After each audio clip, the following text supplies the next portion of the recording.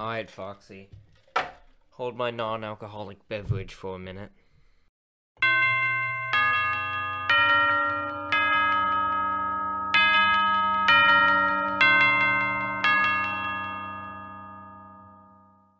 Hello, people of the internet. My name is Johnny, and welcome back to another 5 Nights at Freddy's VR Help Wanted news update video. Scott has released a post over on Reddit, or Fredit, whatever you want to call it. Is there a specific thing? I think the subreddit for FNaF is called Fredit, whatever.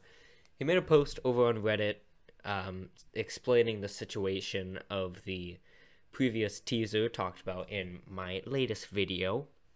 And he just sums things up. He actually adds in a few more things about the game, what you do in it, and it's actually pretty cool. So we're going to take a look at that, and then we are actually going to take a closer look at the secret teasers from last episode, which I did show, but I didn't really analyze them a whole heck of a lot, but there is a lot to show. So first, let's check out his post. So this is probably one of the longest pieces of writing Scott has ever done. It is so long. Let me just show you. Yeah, you right. So, grab some popcorn, sit back, relax, and let me read this to you. Update on VR situation.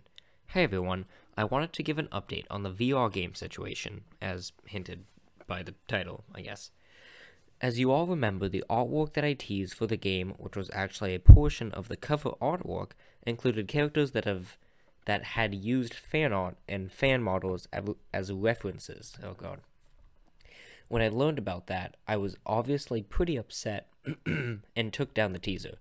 I've been speaking with the team over at Steelwool, the VR company working on the game, for the last days, walking through this and figuring out from them what happened. Based on what I've heard, I do believe that this was an isolated incident and that it wasn't done with bad intentions. The person working on the artwork used images that he thought were mine. If anything, people who had one of their models referenced should pat themselves on the back because your models looked like they were canon. I think it's a testament to the fan community that the fan models rival me. Many of them look identical, and some of them look even better. The models in the actual game are my own though, or modified versions of my own models. The cover artwork was done using artwork available online because the models in-game weren't finished being textured. It doesn't excuse it, it's just what happened. They have since gone back and recreated the cover art using the actual in-game models. So that's pretty interesting, they actually redid the art using models from the game.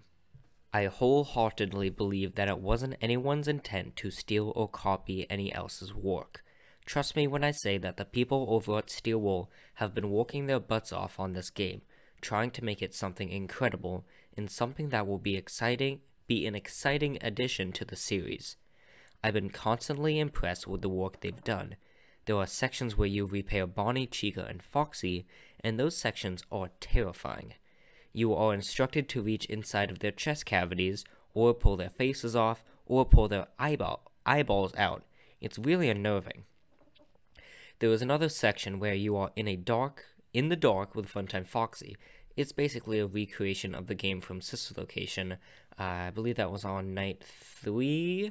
Yeah, that was night 3. I know that some people have said that that particular game was a bit lazy on my part, considering that the screen is black 99% of the time.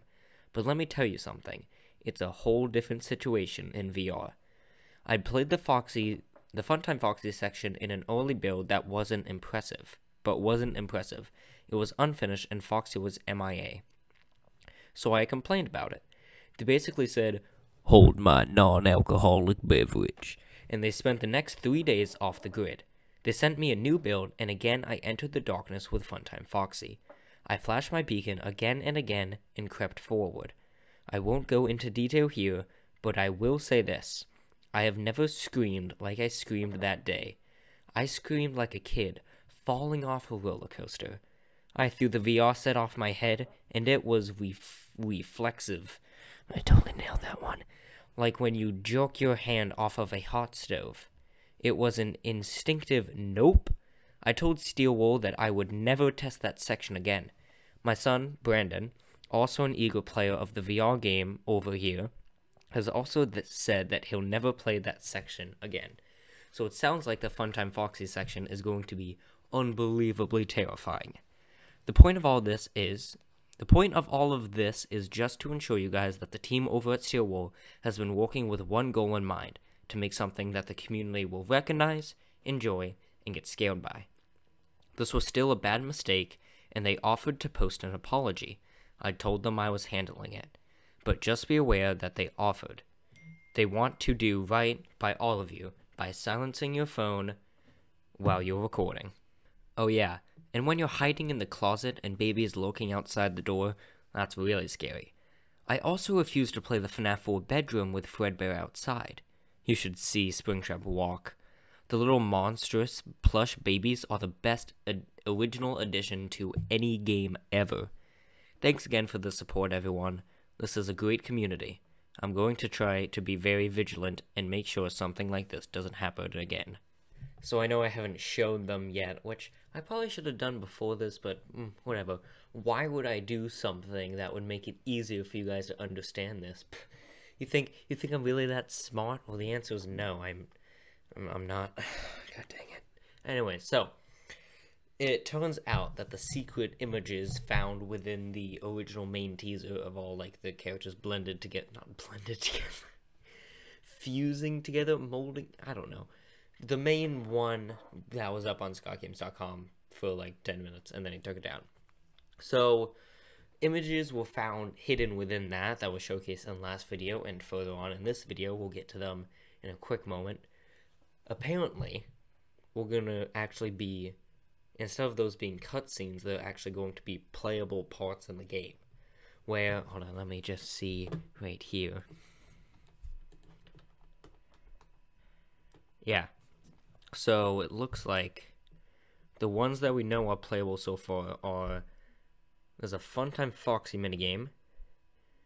There is a, when baby's looking outside the closet, in the FNaF 4 closet. There was a FNaF 4 bedroom minigame. Or maybe not minigame. Maybe these are like main parts. I don't know. Because right now it seems like the game has two parts.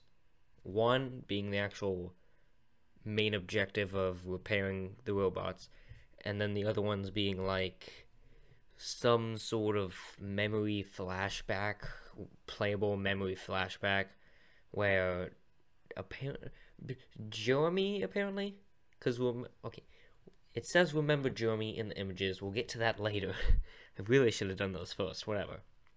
Where Jeremy is going to have flashbacks of all the different locations, and those are going to be playable with Funtime Foxy, FNaF 4 with Baby and Fredbear, apparently. FNaF 3 with Springtrap, and apparently Springtrap walks by. And now there's new characters called Plush Babies. But people apparently are now calling them, like, Babels, because they're kind of like Freddles. Babels. I don't like that name. I think Plush Babies will be fine. So yeah, those are going to be playable, which is going to be very, very interesting to see how they actually separate those from the main game of repairing the robots. I'm really fascinated about this game. I'm really excited to see what it holds and all the secrets hidden within it. Alright, so now we're going to start to take a closer look at the secret images, but first off we're going to start and wait. Jeez. Alright, so now we're going to look into the secret images hidden in this very teaser, but first, there's actually something we need to address with this teaser, and something that I neglected to mention in the previous episode, simply because we didn't know about it, because it happened shortly after I actually uploaded the video. So, this was the video posted on ScottGames.com, where it showcases all of the animatronics that you would assume would be there. Freddy, Foxy, Bonnie, all three of them from FNaF 1. Funtime Foxy from... Whoa, something just fell downstairs. Funtime Foxy from this location, and then this is actually Spring Bonnie. But what we didn't know, but that we do now, is that this model of Spring Bonnie is unofficial. It was made by a fan. And as we saw in Scott's update video about the VR situation, this and the Funtime Foxy model aren't official. The one we're going to be focusing on right now is the Spring Bonnie one. And here is... I don't know why I laughed. It looks weird seeing it all golden, unlike the others.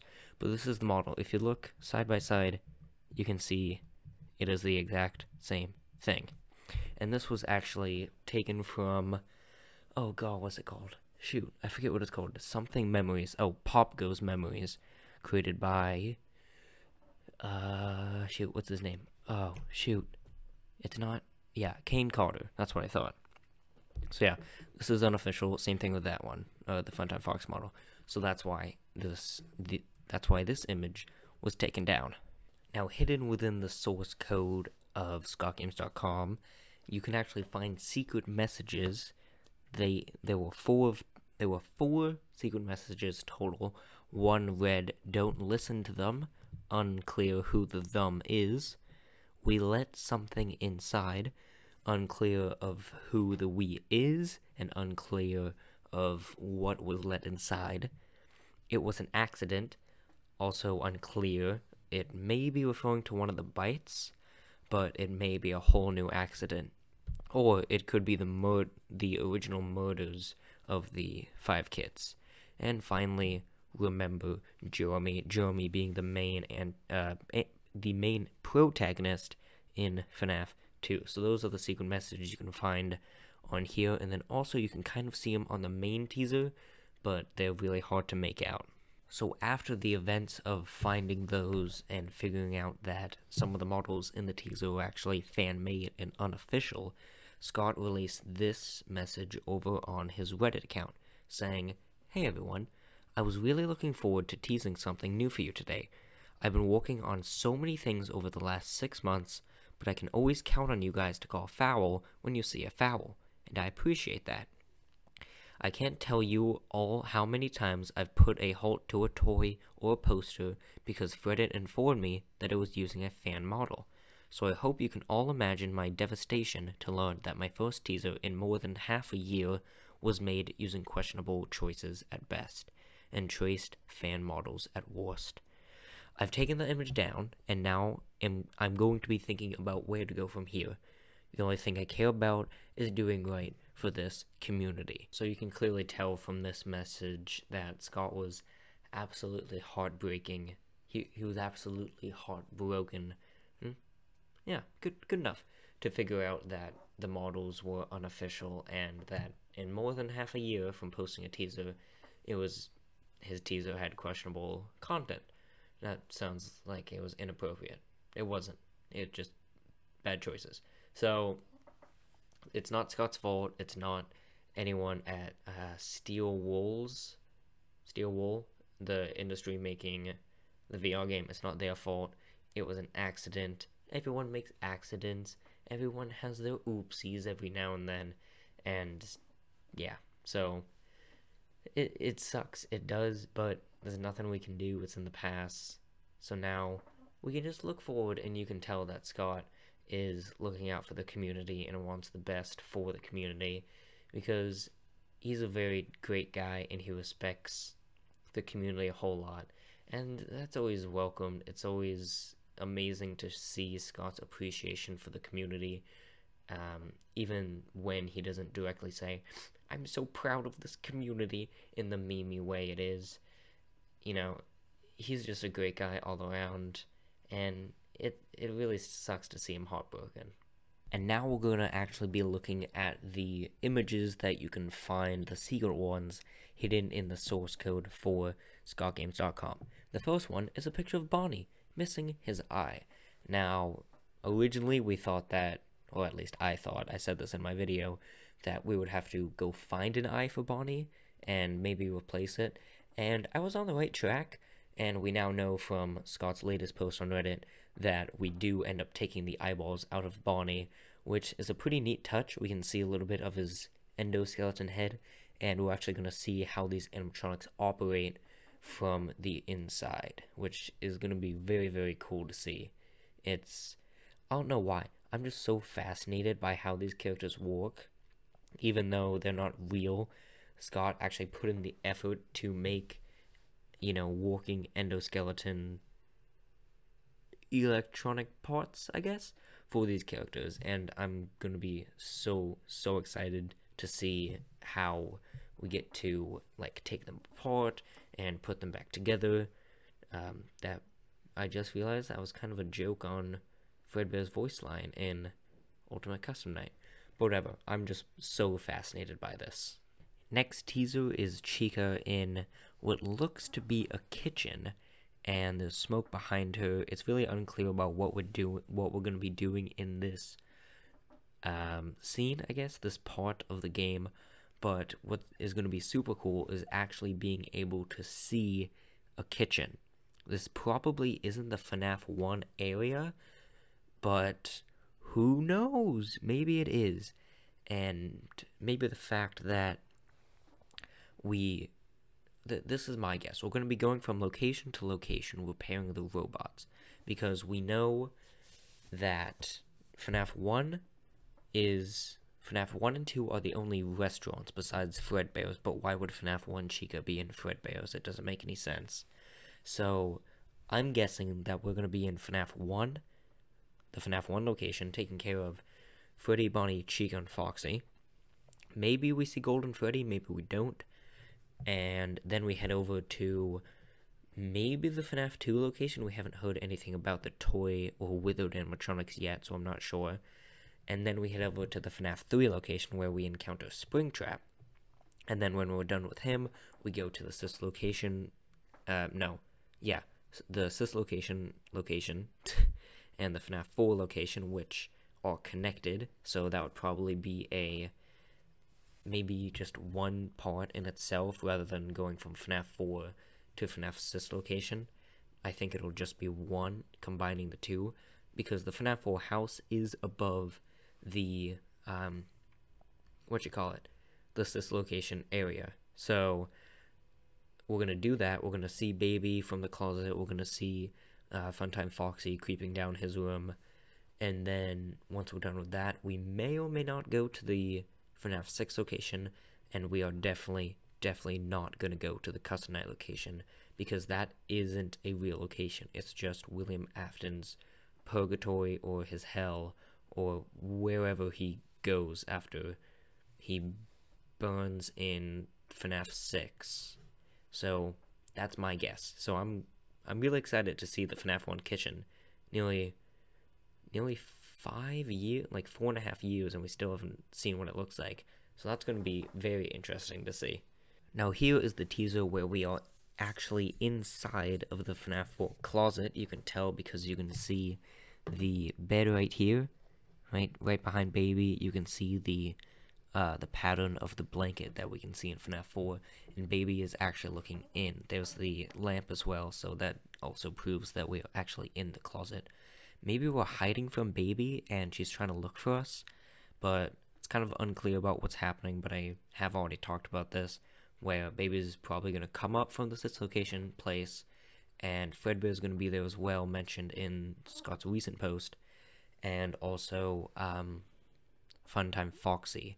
I think maybe we'll start in the FNaF 4 house, and then we'll make our way down to the Sis location area with all the control modules and all that, or maybe we start there and we have to make our way out, and when we're going out we actually end up going to the FNaF 4 house, because like we said, the FNaF 4 house is above. I just realized my mouse is in the way. The FNaF 4 house is above the Sis location. It's canon, it's confirmed, it's right there in the FNaF Sis location. I think it might be Night 2 breaker room area section, and the FNaF 4 house is shown on the map of this location, so it's really not that hard to understand. Next up are the plush babies, or the Babels, if you want to call them. I'm just going to call them plush babies because that's what they are. Apparently these are like Freddles and they come after you. It's not really clear where they are setting wise, but we do know that they are going to be in the game, and they are most likely going to be attacking us and commanded by Baby to harm us in some way. Maybe they're hunting us down. Maybe that's an easy way for Baby to know where we are if we are trying to hide, but it's really unclear what their purpose is as of now. The second to last teaser actually shows Springtrap in the FNaF 3 area. You can very clearly tell it's FNaF 3 due to the control panel, the Freddy outfit, the toy bin, that's a big giveaway, and just the decayness and just overall, structure of the building and the office. It's obviously FNaF 3. Something interesting is that there's actually a vending machine in the office. Usually those aren't in horror attractions, and they're not usually in offices, but okay, sure. Actually, vending machines sometimes aren't in offices. I take that back. Springtrap, it looks like his model has been redone a bit to better fit the theme and overall, aura of this new VR game. And like I said, I have a feeling we're going to go to the FNaF 3 location, we're going to search for Springtrap, maybe we do some repairs on him, but it seems unlikely because he's not an actual robot, he's kind of just there. He is used for the horror attraction, but who knows, maybe we do repairs on him, but it may be a bit difficult with all that flesh and decaying body inside of him in the way. And finally, the last teaser shows FNaF 1 Freddy's chest cavity actually opened and exposing his endoskeleton, where you can see it does look a bit different from the ones we actually saw in the original FNaF 1, but my guess is they just got a slight change because they were maybe a bit bland, they didn't have that much, but they had to be upgraded to actually be able to perform repairs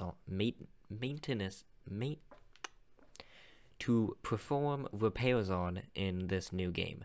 So that looks absolutely incredible. I am still a bit confused about how the bow tie doesn't get in the way of Freddy's chest opening, but I won't argue with that. Apparently it just happens. And it's going to be cool to see us doing repairs actually inside Freddy's chest cavity. So this is probably one of the most interesting secret teasers. Actually, I take that back. I think this is the most interesting teaser, or secret teaser, because this isn't a teaser for the VR game, this is actually a teaser for the movie. Now, it may be a bit unclear to see it, but if you picture Freddy, alright, let's go back to here, Freddy, his big head, take that off, what do you have? An endoskeleton head. Now look at this picture. You see the outline of it? The jaw and the mouth right here, the two eyes right here, eye 1, eye 2, and the wires coming all the way down. This is an endoskeleton head from the FNaF movie. This is a teaser for the movie, coming out in a few years.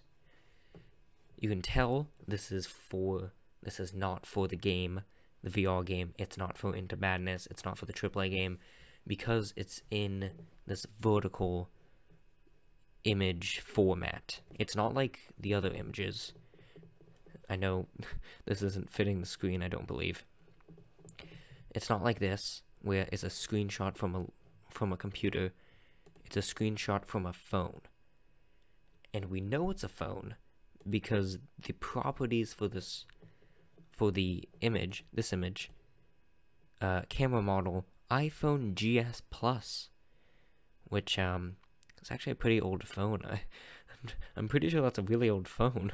Scott, come on, man, you're like a millionaire. Why are you still using a GS Plus? Maybe is that 6S? Oh, that is a 6S. I thought that was a GS. Yeah, this is a teaser for the movie, which is absolutely incredible. This shows that the script is done, and they're now actually working on sets and actors and all that stuff. So that is unbelievably great news. So that was a closer look at the main teaser and secret teasers from ScottGames.com for a few days ago. It was only up for a few minutes because, like I said, they took it down because of fan-made models, but now it looks like they've gotten back on track and the game is coming along really, really well. should be out in the next few months, hopefully, maybe, March, April, May. Ooh, May's Golden Freddy.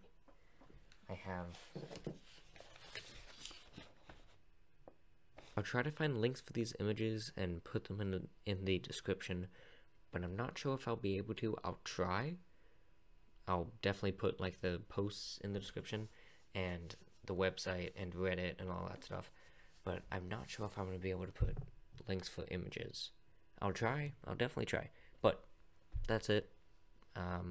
Hopefully we should be getting a new teaser sometime soon if Scott decides to upload the new artwork for the game, because they did remake it. I'm not sure if he's going to change it, but if he doesn't, we still have some more news. Sneak peek, because tomorrow I will be doing another video talking about the updated edition of... Oh, it's not... I should have guessed, my shelf is empty. Hold on. This updated version of the Freddy Files. The new book, the updated version 2, will have Pizza Sim, Custom Night, maybe VR stuff, and maybe AAA Into Madness movie, maybe, and it'll also have Fourth Closet. And maybe it'll even have the Freddy Files in it. That'd be weird. Freddy Fileception. Anyways, thank you everyone so much for watching, and I'll see you all on the flip side.